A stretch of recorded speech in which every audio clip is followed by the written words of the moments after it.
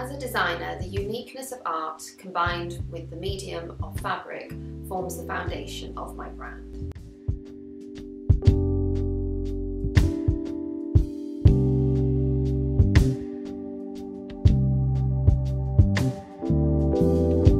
I see bespoke clothing as a sustainable practice.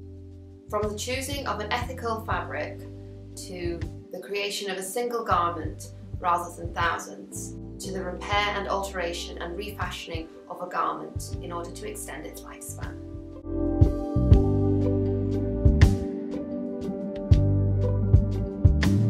I do think that sustainable fashion is here to stay, but I think it's going to take time for it to truly shape the fashion industry. Fast fashion has been part of our culture for the last 3 generations, and cultural shifts don't happen overnight. However, in the last 2 years, there has been a significant shift in how sustainable fashion is perceived, from its initial alternative, crunchy sort of image to a viable day-to-day option, partly due to advancements in the textile industry.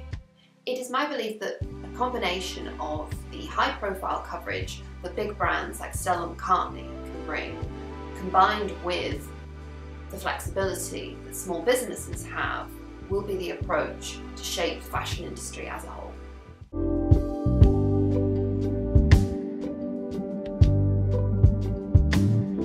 I started the Artwear Emporium in 2012 while working as a part-time costume technician for the University of Cumbria. As a designer, the concept of wearable art and the portrayal of character through clothing has always inspired me. It gives me a thrill when I'm walking down the street and I pass someone who's wearing an outfit that turns my head and makes me go, wow, that looks amazing.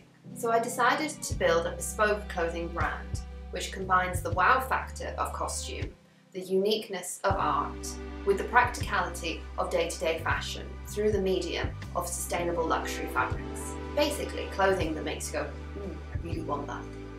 In addition to my creative motivation to design and make, I also had a strong desire to be self-employed. Independence and making my living doing something I enjoy is very important. Contributing to generating awareness and respect for handcrafted, unique clothing was also a key motivating factor.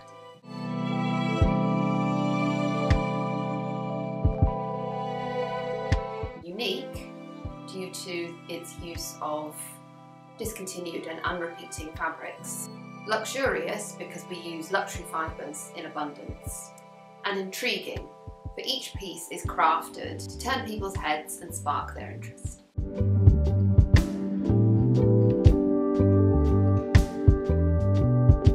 In my current collection, my favourite piece is the cotton pickup dress, with a design which generates very little waste. The dress is constructed using buttons and loops, so that the wearer can influence the shape of the dress by connecting different loops to different buttons. My second favourite piece in this collection is the tweed skirt. Using a ruching technique, it has an elegant, narrow silhouette without compromising the ease of movement within the skirt itself. My third favourite piece is the striped upcycled skirt. It's quite a quirky skirt and it was inspired by a combination of the pencil skirt and the bubble skirt to create a design which I call the bubble pen.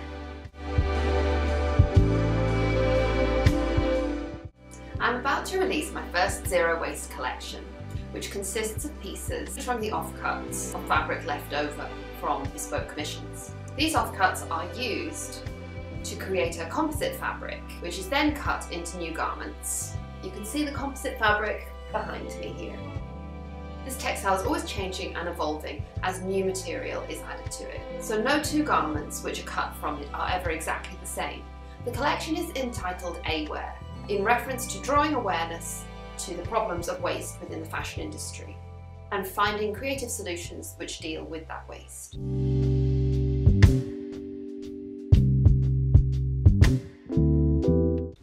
Do your research. Be decisive about what you want to sell, to whom and why. Be clear about your design ethic. There must be consistency within your brand. Throw yourself into it wholeheartedly. To create a strong brand, you will need photography, graphics, a website, videos, along with many other media assets, all of which need to be of a high quality. Get involved. We all share a common goal for improvement and integrity. By collaborating with each other, we can promote the movement as a whole, increasing our chances of reshaping the fashion industry in the long term.